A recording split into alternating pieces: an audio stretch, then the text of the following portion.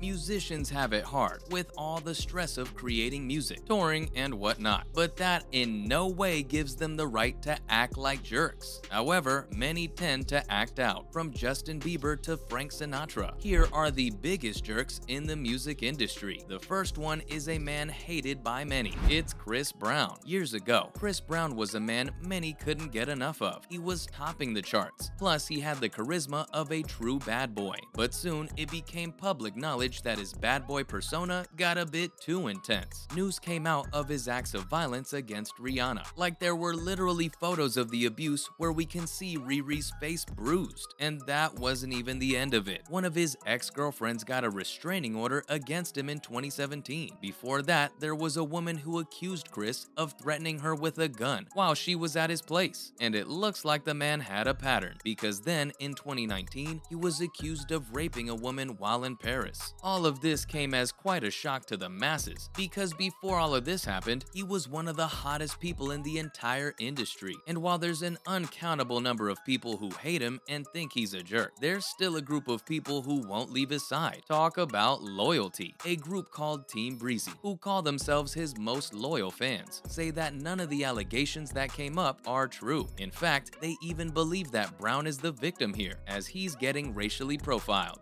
Looks like you can never convince some people. Anyway, up next is another musician who had the world wrapped around his finger, Frank Sinatra. You might know him as the Sultan of Swoon, or maybe you think of him as the man with the bluest of eyes and the most charming of smiles. But it looks like there were many people out there who weren't charmed by his blue eyes or his smile. In fact, rumor has it he was quite a jerk. People close to him have time and time again talked about his erratic and aggressive behavior. Frank's own wife said that his personality was quite like that of a Jekyll and Hyde character. Not to mention, his aggression wasn't just displayed verbally, but he would often get physical as well. Back in 1948, he once got a little too provoked and punched a reporter. And of course, he did face some consequences because he had assault and battery charges filed against him. Then there was the time when he was at the Beverly Hills Hotel. Only God knows what happened, but something must have icked him, because he threw a cell phone at a random person who was also there. And it was so bad that the man literally cracked his skull. Yeah, that actually happened. And if you thought that was bad, did you know he almost killed his wife Ava when he threw a bottle of champagne right at her? And when he wasn't able to take it out on the people around him, Sinatra would move on to wreaking havoc on things. This one time he shredded a Norman Rockwell painting with a knife. Gee, what more proof do you need? The guy clearly had issues.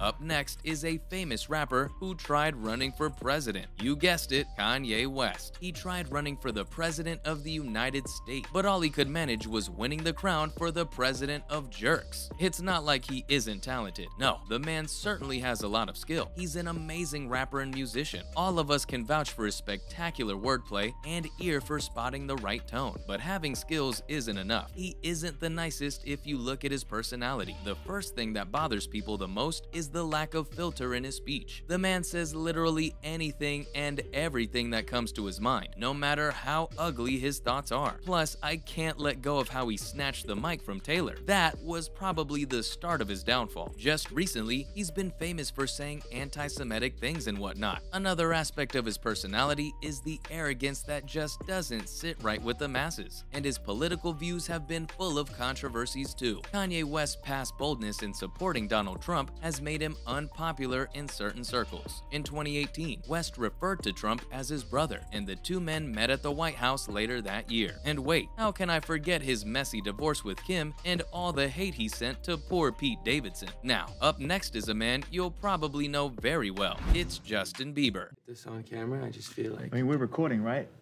Are we recording? I'd rather just start. Yeah, I me don't really too. have a big introduction. Yeah, cool. Yeah, I was extremely nervous. I felt like in the past we had talked about, you know, me asking the question, and I felt it was just so overwhelming for me, everything, just the performance. I missed some cues, so I was a little disappointed at that, and just dancing. I'm excited to get back on the road. I feel better. Oh, good. I'm not feeling sick anymore.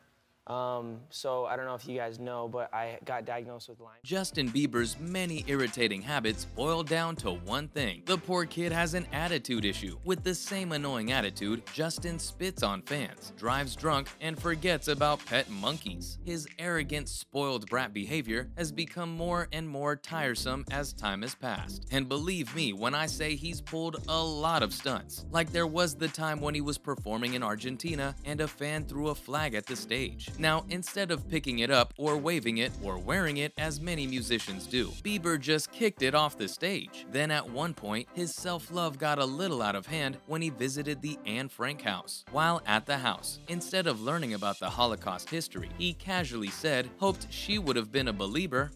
Not the time or the place, bro. Bieber's egotism has come through, despite his publicist's best attempts to tame him and get him to apologize for his laziest behavior. But the entire point of apologies is that you promise not to do it again. And when Justin can't keep up with his promises, the public obviously gets pissed. Up next is a star that many people are confused about hating, John Mayer. The man made a career out of making corny love songs, but it turns out all of it was just fate. In fact, he could easily be one of the least romantic people out there. If you've seen that one interview of his, you'd know how he's amazing at objectifying women. Mayer, in an interview with the magazine, made the least complimentary possible remarks about the qualities he seeks in a female partner. Aren't we talking about a matrix of a couple of different things here? Like you need to have them to be able to go toe-to-toe with you intellectually, he said. He then made some pretty prude comments about female body parts to prove his point. Then he went on to explain his criteria for selecting a suitable sexual partner. And believe me when I say it was truly disgusting. And that isn't the only thing about him that pisses fans off. He's also pretty famous for saying the N-word. Yikes. And he never had a filter when talking about the girls he liked. This one time he talked about Jessica Simpson publicly, and it was truly vile. He said, and I quote, "Yeah, that girl is like crack cocaine to me." And finally, this last one many of you might agree on. It's Nicki Minaj. Sorry, Roddy. I have to go first? Wait a minute. Well, there is no going second. This is it. This is first and last. This is your Nicki Minaj. Yeah. All right, wait. Well, you know what? It's kind of like there's a warfare goddess you can look up, you can Google it, and so we took that. I just loved it. I mean, she made me so happy. She embodied Nicki Minaj. She has broken barriers no other female MC has been able to, but she also has a large group of haters. Some people find her nasally voice irritating, while others can't get beyond her arrogance and the hollowness of her songs. The clincher came when folks discovered she was dressed like Lil' Kim. In the end, it was the fact that she was caught on tape, yelling at American Idol icon Mariah Carey, that did it for her. And honestly, her fan following has only made it worse for her. So, those were the musicians who are known to be the biggest jerks in the industry. Thanks for watching, and I'll see you next time.